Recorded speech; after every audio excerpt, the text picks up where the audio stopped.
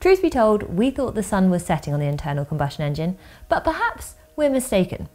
Turns out there are more than a few people lobbying for it to remain the mainstay of motoring. I'm talking about e-fuels and hoping to shed a little light on why, frankly, they are about as ludicrous as calling a French fry a vegetable. Technically correct, but ultimately not that good for you. So what is an e-fuel and why are they making their way into our fully charged parlance? Well, according to the e-fuel alliance, they are climate-friendly fuels compatible with conventional engines, meaning they can be used without any conversion of existing combustion engines and distributed via existing petrol and diesel distribution infrastructures. Fantastic.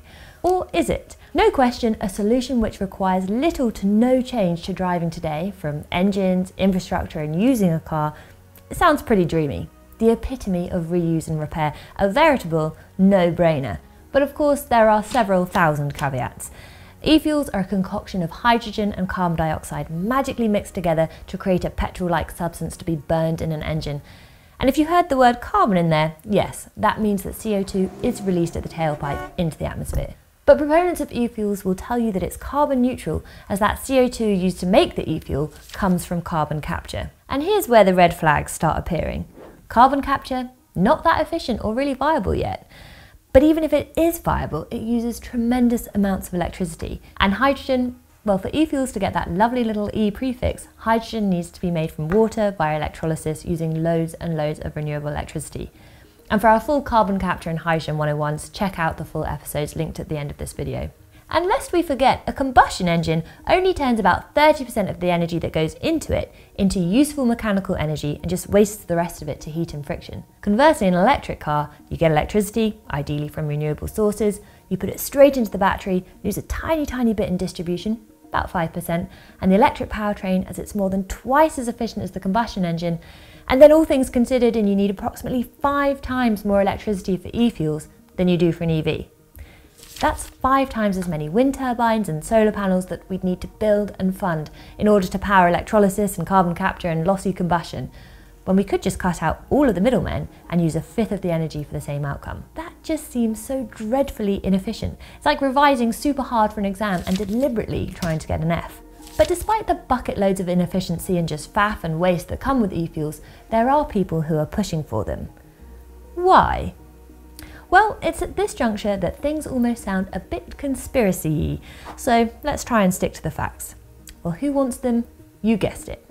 Oil companies and some automotive laggards, and they've been lobbying for it since 2016 following the Dieselgate scandal.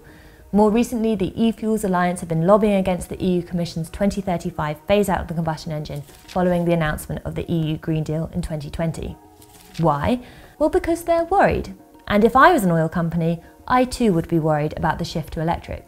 Half of their oil demand vanishes in an electric world, and the other half, well, renewable energy gets cheaper when there's more of it. So how will oil companies make money in this electric, decarbonised future that just doesn't operate on the same supply and demand economics of fossil fuels? Well, they'll try and make it run on the same economics. E-fuels. But what about the automotive companies? After all, surely with EVs accounting for 13% of new car sales in Europe, coupled with the fact that we don't even make e-fuels in meaningful quantities, and won't until about 2025, and even when we do, they'll be more expensive than petrol and diesel.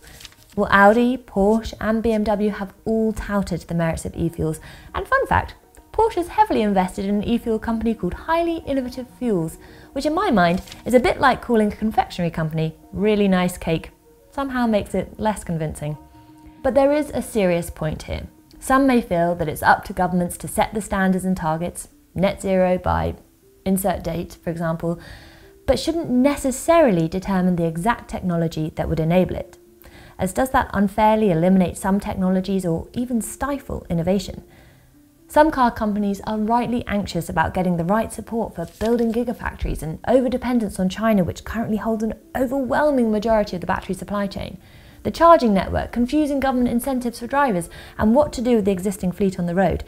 And yes, there is a lot of work to do here.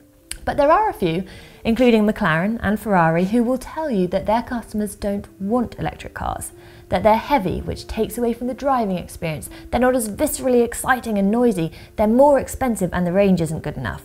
I won't go into the ins and outs of why those things are so easily disputed. Watch the myriad of reviews we have on our show, and if still not convinced, go and test drive one.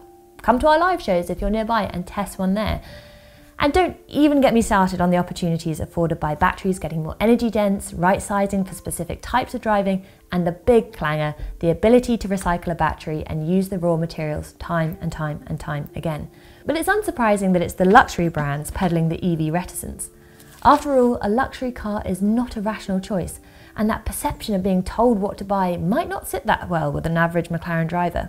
Just a hunch. A challenge to the synthetic fuel combustion crew: if you don't have demand for EVs from your customers, make it. Make your EVs exciting, get those silicon carbide inverters doing their thing, make the best user experience in the world, woo drivers with the talk. Remember the age-old mantra of the faster horse. Well, the EU Commission has said that climate neutral fuels will be acceptable as part of the phase out of fossil fuel engines by 2035, meaning we may have some e-fuels in the mix if the oil lobbyists get their way. There is, of course, a question about the retrofitting of existing cars on the road with e-fuels. But whilst that sounds like a fair and democratic thing to do, it will dramatically increase the cost of running a car, and that's if, and it's a big if, the millions and millions of litres that we need can even be made. And if by some miracle we do get e-fuels at scale, by that stage most of us will have already experienced electric, and going back to combustion would be like insisting on using an 80s brick-like cell phone. So which way will car companies go? Stick or twist or both? I understand the desire to hedge bets, but we can't hedge them against the health of the planet. And I really cannot see the point in chucking renewable energy willy-nilly at e-fuels when EVs use energy so much more frugally. E-fuels, beyond use for aviation and shipping and other hard-to-abate industries where there might not be another choice, just don't feel logical. And if pursued for road transport, will prevent the economies of scale that's so drastically needed to ultimately bring the cost of EVs down. Cars may be an irrational choice, but e-fuels? Perhaps even more so.